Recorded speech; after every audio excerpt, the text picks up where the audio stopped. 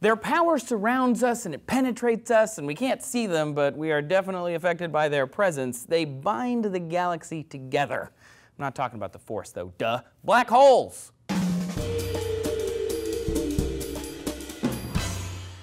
Hey everyone, I'm here with Chung-Pei Ma from the University of California, Berkeley, and we're going to finally answer the question, what the heck are supermassive black holes? A black hole is black Right. because even light cannot escape its huge gravitational attraction. What exactly is that black hole made of?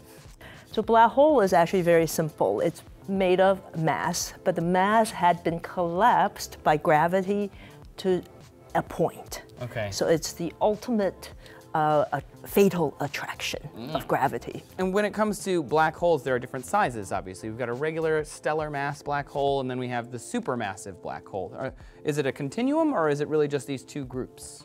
Great question. We're still trying to answer that question. We do know that the puny, the little ones, the stellar mass black holes, those are better understood. They are the end state of a star. Okay. Stars are like people. They were born at some point, they age, they go through midlife crisis, and they die eventually. Now, very massive stars more massive than our sun, will die as a supernova explosion, spectacular death, and what's left behind will be a black hole. But those black holes typically have, 10 times, 20 times the mass of our sun. So those, we have some evidence for that. But the ones we'll be talking about today are called supermassive black holes. Yeah. And these are millions to, today we'll talk about 17 billion times the mass of the sun. That's a lot. These tended not to be found at random places. Rather, they seem to be lurking at the centers of every galaxy. Okay, so we've got one at the center of our galaxy as well, the Milky Way, Sagittarius A, I believe. Exactly.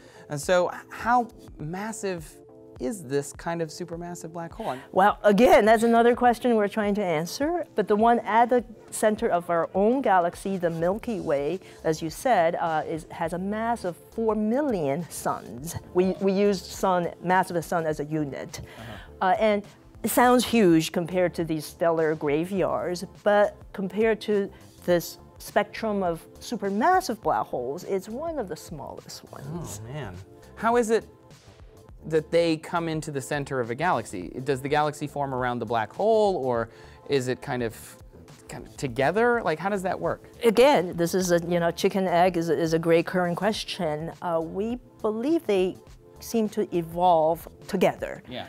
And they are so massive that they tended to sink towards the center of galaxies. And galaxies are very dynamic things. So galaxy, two galaxies will come together and merge to form a bigger galaxy.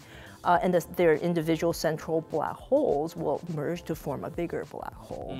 So by studying this connection between black holes and galaxies and how galaxies cluster, distributed in space, it allowed us to understand what the universe is actually made of. Let's go back to kind of your recent research. We've got this supermassive black hole that you've talked about. Can you tell us a bit about what you found out about these supermassive black holes? So we know that these supermassive black holes lurk at centers of galaxies. Another piece of information we had before was that more massive black holes live in more massive galaxies. Bigger things tended to live in bigger places. So we have been targeting, we wanted to find the most massive black holes nearby. So we've been looking at the centers of very massive, big, luminous galaxies.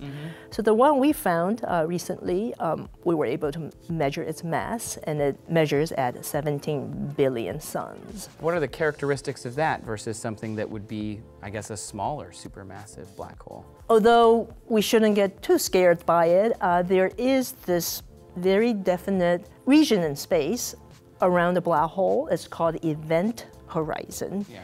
And that is an artificial boundary. It's not some surface you can touch. Within that radius, even light cannot escape. Therefore, a black hole is black, as I said earlier.